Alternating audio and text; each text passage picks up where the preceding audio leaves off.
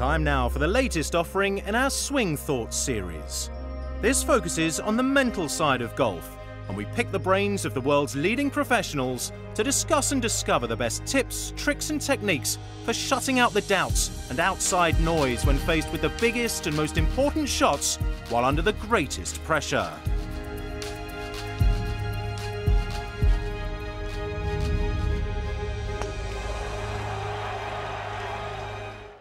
Today we hear from rising star and two-time European Tour winner Matthew Fitzpatrick.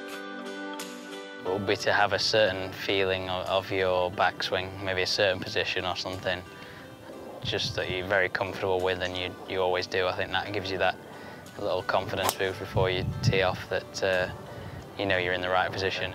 I tend to find out where the wind is, what club it is, and then 2 practice swings behind the ball, line it up, and yeah, just go. Yeah, I'm not one to mess around and wait forever to hit the ball. Matt's mental approach was a major factor in his breakthrough win at last year's British Masters.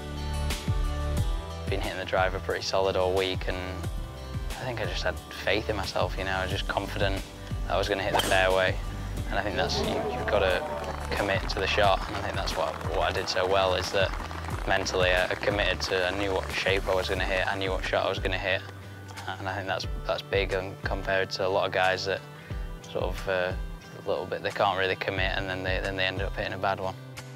And to finish, here's his best tip for shaving shots from your score. Practice 0 to 6 foot putts. That's the best thing to do to improve your game. 21 years of age, US amateur champion a couple of years ago, much expected.